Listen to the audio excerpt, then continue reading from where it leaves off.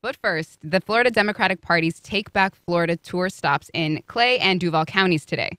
Here now with more on that are Daniel Henry, chair of the Duval Dems, in studio, and Nikki Fried, chair of the Florida Democratic Party, is on the line. Thank you both so much for being here this morning. Thank you. Thanks for having us. Of course. And you, my friends, you can also join the conversation. Call us at 549-2937. Tweet us at FCC On Air. Email us at firstcoastconnect@wjct.org. You can also message us on the First Coast Connect Facebook page. Now, Nikki, I really appreciate you being here. You're obviously in the car doing a whole lot today. You're currently zigzagging across Florida for a month on this Take Back Florida tour. So on this massive road trip, what message are you trying to share with the constituents? We're sharing a lot of messages, but the main one is that there are so many things that are happening in our state. Economic collapse, we have an education system that is under attack, but the only way that we're going to take back our state is to do the work. So we're crisscrossing the state, going to areas that have been Democratic strongholds, but also areas that haven't seen Democratic Party in a while, giving new life and inspiration and momentum to our grassroots communities all across our state, working on voter registration. Part of this tour is also announcing our $1 million commitment to voter registration and getting everybody back on the vote-by-mail rolls. And so this is an opportunity to not only lift up our grassroots organizations, reconnect with so many people across our state, and really give Democrats that hope and faith that we need in order to start competing again in our state. And what is so important about the timing to do this tour now? Well, and that's really important, that we're doing the work year-round. For too long, one of the biggest criticisms of the Florida Democratic Party is that we don't show up until election time. Meanwhile, Democrats all across the state, whether it's our school boards, to our city and county commissions, to our state house and state senators and our members of Congress, do work all year round. And we have to be communicating with our electorate. We need to be listening. And so we kicked off this tour a year and a half before the November 24 election to start putting in the work, to be listening to the voters on the ground, and to make sure that the message that Democrats deliver is resonating throughout the state. And I love that you bring up that so many voters, they don't really think about elections until they're here and it's time to talk about them, while representatives obviously are working year round. So what strategies are in place to encourage citizens, encourage potential voters to participate in local and state elections? This is something that, has plagued, elected officials and people involved in politics for generations. That most of the electorate doesn't pay attention until it is literally time to vote and it's in their face. But we're in a situation that is very different than in previous election cycles. And that's the extremism that came out of Tallahassee that has fundamentally shifted the way, the state interacts with one another. And so right now, you're seeing for the first time in a very long time that the policies coming out of Tallahassee are impacting people every single day. Right now, Florida is the highest inflation in the nation, so people are feeling it at food stores, they're feeling it at convenience stores and the gas pumps, and they're seeing it every single day that in Florida. They're also seeing the property insurance crisis. Whether or not you can even find property insurance, you've seen a 208% increase since Ron DeSantis became governor. You're seeing, the lack of access to health care, the stories that are already coming out of the 15-week abortion ban, and soon as the Supreme Court decides on the 15-week, the 6-week pops into place. So the everyday Floridians are facing serious issues, whether to pay their bills, whether to pay their mortgage or their rent, or potentially leave the state. And of course, we're seeing the highest teacher shortage in the nation here in our state. Teachers unwilling to stay in the classrooms because it's become a war zone. They don't know what to teach, how to teach it. AP history, AP psychology in or out. Shakespeare is being under attack, not even being taught everywhere. You're seeing ridiculous policies coming out of school boards because they don't know how to move forward and not be removed from office. You're seeing things like having to get permission to use nicknames. Like I'd have to have gotten permission to use Nikki if I was still in school. These are real consequences that are happening every single day in Florida, and that's why people are paying attention now because of the impact these policies in Tallahassee are having on their lives. Yeah. And Daniel, I'd love to bring you in on some specifics here because Republican registration has been catching up and eclipsing Democratic registration for the past couple of years. And it kind of goes against historical trends and what we thought was going to happen as demographics skewed more racially diverse. So, how are voter registration efforts going locally? Because voter turnout hasn't always been great. And we always worry about people not realizing they might have lapsed on updating their registration. Yeah, and I think when you have these local elections that we just had in Jacksonville, despite the roadblocks that the state legislature and the governor have put in front of people to be able to get people to register to vote, right now with a law that just passed during last legislative session, if you just do one mistake when you're registering someone, you may risk being charged with a third-degree felony and having a $50,000 fine assessed towards you for each infraction. So this state is making it prohibitively difficult for you to be able to register people. But despite that, and despite the apathy that you were just talking about and everything that we're seeing on a day-to-day basis on television, people still have a remarkable ability to stay engaged, at least in the local level, to try to make a difference. We saw that with the election of Mayor Donna Deegan. I was just at one of her community conversations that she had in District 11 on the South Side last night. Packed room, standing room only. She only spoke for about 2 minutes and then allowed 2.5 hours of just straight questions from the audience. And like Nikki was talking about, if you give people the opportunity to have a voice in the process and to have elected officials and candidates that are truly interested in hearing from them, then you can try to stem the tide and actually bring back some true democracy to a little local and statewide level. And for anyone who was listening to our show yesterday, that access to local leaders is something that sometimes does feel kind of unique to Jacksonville. And this opportunity for a 2-hour, essentially, question and answer panel with the mayor is definitely something that I think a lot of us should take more advantage of. We have a question from Twitter from Jags fan Brian. Why hasn't the Florida Democratic Party stood up against the unconstitutional attack on public education in Florida? And what are the plans to make sure Governor DeSantis doesn't spend the rest of his term ruining our children's education? I open that to Daniel or Nikki, if you'd like to go on that. Well, first of all, thank you for asking the question, and we have. We have ethics complaints that have been filed against the governor and his staff. There are lawsuits happening all across the state on education. We are out there every single day. In fact, last week we had a press conference in Palm Beach County on the first day of their school, bringing a heightened awareness to our education system. As a proud product of our public education system down in Miami-Dade County, my mother was also a teacher. This is personal to me. I have a niece and nephew that is in the Palm Beach County public education system, and what they are doing is indoctrination. And if anybody second guesses that, just watch any of the PragerU, which is not an accredited university. That curriculum is now going to be in our schools. Watch any of those videos. And if anybody doubts that the Republicans are trying to indoctrinate our children, then they aren't paying attention. So we are constantly bringing awareness and attention to the situation. Manny Diaz, who is the Commissioner of Education, was supposed to have a town hall down in Miami-Dade with Senator Chevron Jones, talking about Black history. Manny Diaz failed to show up. And so we are going to continue to highlight the deficiencies in the Governor DeSantis' administration. There's federal investigations right now in the Department of Education on a bid process in the Panhandle. We are bringing light to all of these corruption and unconstitutionality. And there's also communication with the federal Department of Education as well, asking for help and asking for assistance. So we are definitely not letting off our guard, because we know that knowledge is power. And the biggest way to take power away from people is to take away the books, take away knowledge, and indoctrinate them with a right-wing approach to American history. So we are going to continue to fight back, and which is why the Take Back Florida tour is so important, because parents need to be speaking out against these policies that are going into their classrooms for their kids.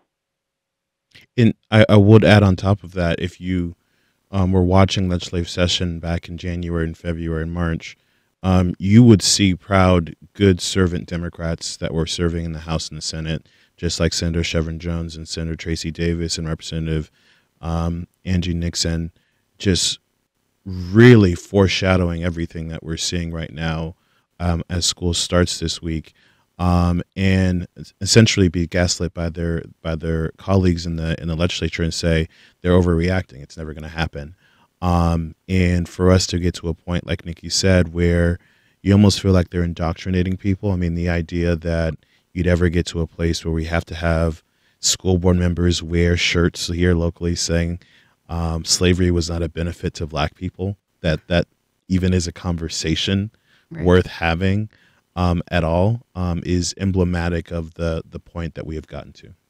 And sometimes it does feel like we're still, you just even bringing that up, the PragerU videos. I mean, PragerU, now that they're being, used in the education system in Florida, I remember the first time it popped up on whatever internet search I was doing at the day, and I saw a PragerU article and was like, oh, interesting, I've never heard of PragerU, and it almost got me.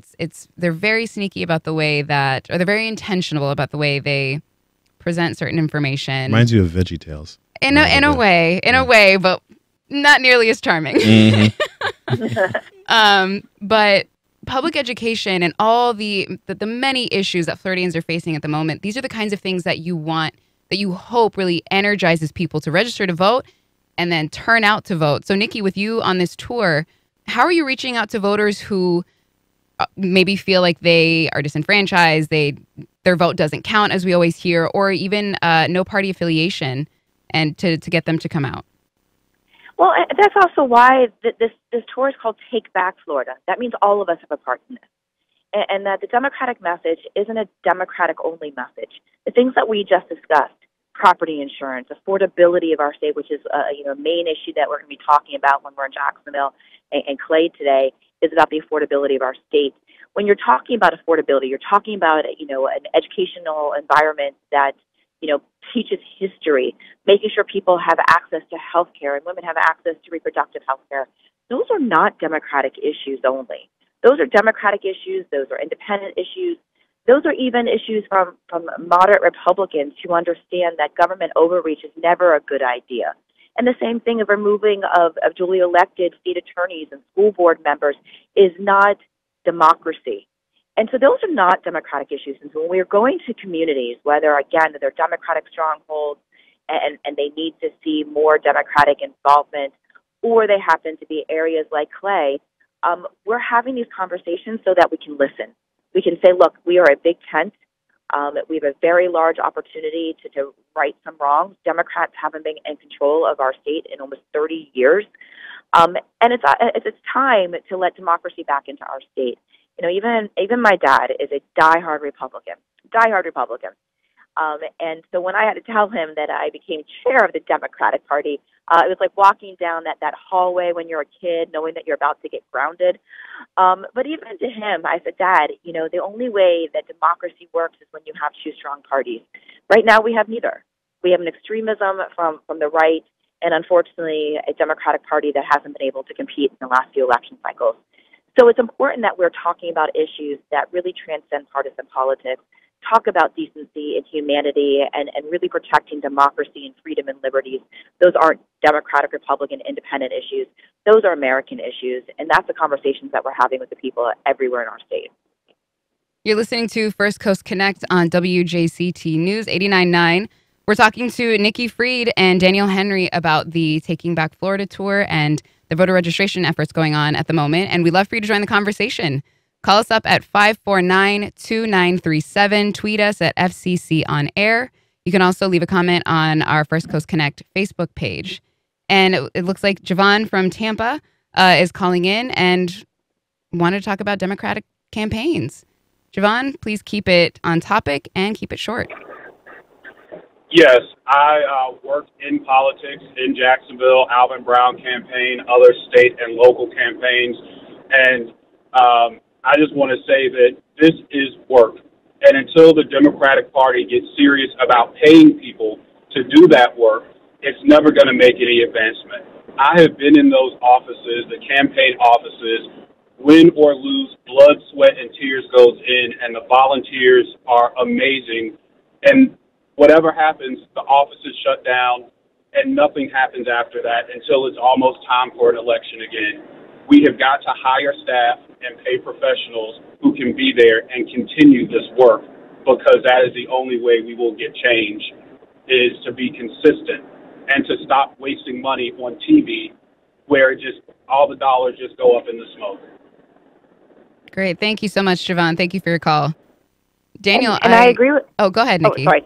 No, I just say I agree, which is why we're starting this tour a year and a half ahead of time, because we agree that we need to be doing year-round organizing, year-round campaigning. I'm even having conversations with all of the statewide electeds, whether it's school board, House, Senate, city, county commission seats, and everything in between, asking them to make sure that they don't shut down their campaigns, that they get back into the field now. And you're absolutely right. As far as TV is concerned, that money will go so much further if it was put on the ground, into field, to organizing, and talking to the communities that sometimes don't watch traditional TV. You got to make sure that you're going to where the people are. That's the only way that you're going to win elections, is to build that faith, build that trust, and it's about it year-round, boots on the ground. And Daniel, I'd love to talk about this through the local lens, because we kind of saw this with Mayor Deegan's campaign. She didn't spend a ton of money on TV ads.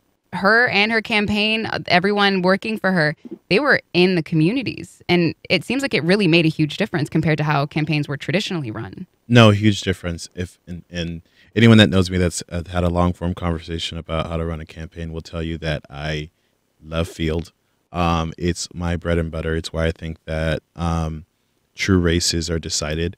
And I think between Donna's campaign, all of our amazing candidates that won for property appraiser and for city council, as well as the local party, we spent a tremendous amount of time knocking on people's doors for the last 2 years to really get them engaged about this local election. And I think the margin that she was able to win by, the hard work that her campaign kind of put in to really talk to people on a consistent basis, is emblematic of that process.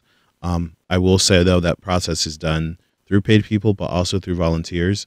When you can get people to buy into your campaign and really want to engage, not just write a check or donate on ActBlue, that's great, and we appreciate the donations, but also having people that are stakeholders like all of us that really want to make a change in our community. I think Donna said last night that if you really want to have true change, you have to really get involved. And that involvement makes a tremendous difference when you're at someone's door and you're trying to convince them why a local election is important for you to vote for. And working on a campaign is a 24/7 job. I've had a couple of friends who have worked on various campaigns, and the on-call nature of that is pretty intense. But being out in the community and specifically talking to people, especially those who might not always have a representative come and even ask what issues they're having in their neighborhoods, while you're going through and trying to encourage people to register to vote, update the registration, whatever it is, how are the Duval Dems going out and talking to the Black community, the Hispanic community, also the Black Hispanics, because Afro-Latinos exist also? They very much do. I think it's kind of two-pronged. When you're doing voter registration, it's really important for you to kind of meet people where they are. I think a lot of times it's really easy if you just like set up a table somewhere, but being able to go into communities where there's a highly transient community, where that there's a large percentage of people that are unregistered, but not only kind of just going to their door and just saying, hey, is someone registered in the home, but actually talking about issues that may be important to them. It's a conversation. There's a reason why they're unregistered in the first place. So you have to go to their door with a purpose.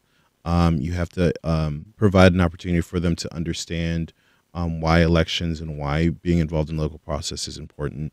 And then trying to transition to that conversation about registering to vote, voting by mail, and really getting engaged. You have to have the commitment and the investment to be able to do that. With this new program that the Florida Democratic Party is doing, it gives us an opportunity for us to be able to do that year round. And it's a real chance for us to kind of continue that momentum going into the 24 election. What's the most common reason you hear from people to say why they're not registered to vote? Why it doesn't feel important to them? What's the difference?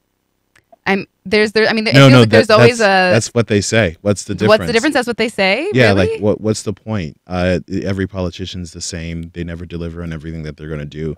And I get that. I think a lot of times we've kind of gotten to a place of politics where you have candidates that kind of go out there, promise the world, and then underdeliver. And people see that. But getting to a point where you talk about the little things that really matter, saying that if you elect this council person, they'll be able to fix that drainage ditch that you have or the flooding that you consistently see on a rainy day. Like Riverside sees that literally every single day when it rains. So does Springfield. So exactly. So relating to people on a local level of how their lives will be directly affected just by the mundane things that they just never pay attention to or they see as a consistent issue but no one tries to fix, that's where you can make the real difference. It's easy to think about presidential politics and what's going on a national level because that's what we see every single day, but bringing it local, showing what your city government can do for you and how you can make that change just on a minute level that will make your life a little bit better, that's where the difference is made, and that's how you can make that change. We have a call from, I believe, Charles from the West Side. Charles, please keep it short and keep it on topic. Charles, are you there? Hi. Hi. Good morning. Good morning. Thank you for calling. I was very concerned in the last cycle how many defections we had from the Latin community to the Republican side. What specific efforts is the party doing to get into the community and engage with the community? Because it's not a monolith. We've got to recapture that share of people that we lost in the last election. So, how are we did we learn basically from our mistakes is what I'm asking. Great. Thank you so much, Charles. I appreciate your call. Yeah, of course we've learned from our mistakes. And it's things that I have, as our past Commissioner of Agriculture and engaged in not only 2020 and 2022 elections, things that I, raised my hand and was waving hands and flags that we've got a problem down here. And unfortunately, both the national and the party apparatus didn't properly address the issues. So since I became chair, we've been doing a tremendous amount. First of all, I've got a new appointed vice chair who's solely responsible for Hispanic outreach and engagement and coming up with a plan. We're putting together a Latin American Advisory Council, an Hispanic Advisory Council, pulling leaders in from all across the state. We are also spending a considerable more time and attention deliberately on Hispanic-owned different media markets, whether it's print, TV, radio. We have also dedicated additional funds solely to the Hispanic community outreach engagement. We are going back into a lot of Hispanic communities that we haven't been, including last week I was in West Kendall and Miami-Dade talking to that segment of which is also where I was born in that community. And so we're also last week, or 2 weeks ago, we started our Spanish-only media channels on all of our media networks.